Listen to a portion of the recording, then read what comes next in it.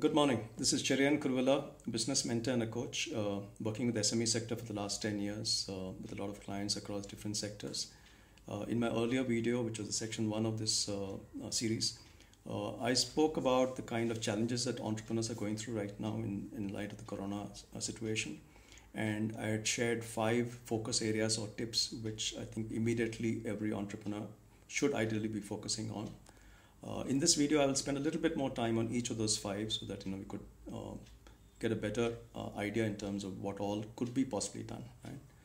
So in the first point I had mentioned about was cash flow, managing your cash flow. To manage your cash flow, you need to know about your cash flow in terms of where you are, what are the critical outstandings that are there from different clients, some of the old outstandings, some of the overdue outstandings. It's quite likely as SMEs, many of your outstandings are from large corporates. Right? Now, large corporates are also affected, but they possibly are not as affected in terms of cash flow as smaller entrepreneurs like you would be. So I think this is really the best time to personally reach out to your clients, reach out to the senior most people in those clients where your payments are stuck up and say, look, at this point of time, paying salaries for our employees and keeping our show running is very, very critical for us and for the economy. We certainly need your support. I think that's very important. So I think second one is reach out to some of your vendors. They also would be struggling, partners, and request for delayed payments to the extent that is mutually agreeable, so that you're actually easing out your situation for the month of April and May. That's most important. Third important thing is to really look in terms of the fact that the government has been proactive and has been looking at a lot of relief measures from a statutory compliance point of view and things like that. Understand with your accountant in terms of what this actually would mean to you in terms of deferred payments, so that as far as April and May is concerned, there could be a better sense of what the situation could be in case the market conditions don't change. Right? So I think a lot of the initial focus should be around getting a fix on the cash flow, because your subsequent decisions are going to get based on that. The second one, I think, is, like I mentioned, is to make your employees feel valued. That's most important. At this point of time, people are anxious, and you yourself are anxious because you don't know how you're going to manage your money and how you're going to manage your cash flow. But it's important to make them feel important. Tell them that, look, you've been part of us for 6 months, 1 year, 2 years, 10 years, whatever. And your being in the company is very critical for us. There could be certain roles which may become redundant in the next couple of months, but that's a call that you could take. But the fact is that definitely I would recommend assure them that the March salary is going to be taken care of in full, because last week was not their fault that it happened. So the March salary should be taken care of in full. As far as April is concerned, you would get back to them, somewhere around the first week of April or so, saying that, look, now, based on the visibility that we have right now and based on the way the situation is evolving in the country, right, definitely our billing and revenues and collections are going to get affected in the month of April and maybe even in the month of May.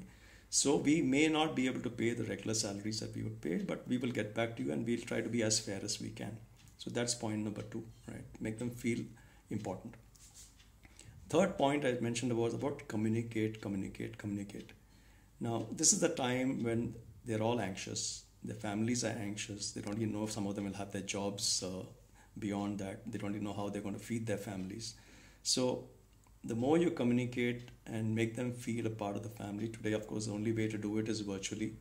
We're all used to a face-to-face kind of a situation unless you've been in an IT company and used to remote working in some form. Most manufacturing companies and service companies are very, very manpower intensive, very face-to-face intensive kind of interactions. So as an owner, you need to quickly transit the team to start getting comfortable with con calls, with Zoom calls, with Skype calls and things like that, so that the communication stays alive. It could be in WhatsApp. Use whatever means of communication, but make sure that employees are not left alone. Right? At this point of time, they should not be alone. They're your employees. And if you're not there for them now when they need you, don't expect them to be there for you when you need them. I think that's a very critical point, right?